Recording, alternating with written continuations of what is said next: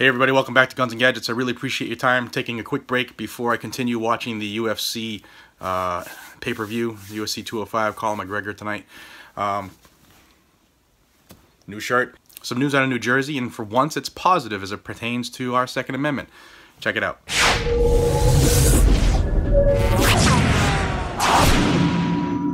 So over the summer, the U.S. Supreme Court destroyed Massachusetts, our state, in the stun gun law. We had a law in Massachusetts that prohibited any stun guns, and unless you were a cop. And long story short, a homeless woman had one on her to protect herself, got caught with it on her, arrested and charged, did some time, fought it all the way to the Supreme Court, and the Supreme Court said, you can't tell people they can't have a device to help protect themselves. And they deemed that it was protected under the Second Amendment.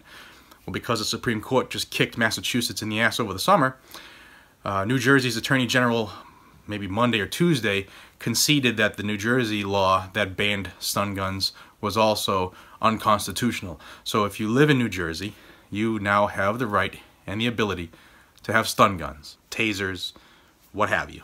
If you live in New Jersey, I have the statute.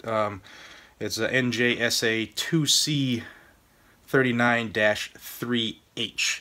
And if you're looking to check out the case for Massachusetts, it's 136 Supreme Court 1027 of 2016. And again, that's Caetano versus Massachusetts. I did a video on it over the summer. I'll link it here in one of the two videos that'll pop up here.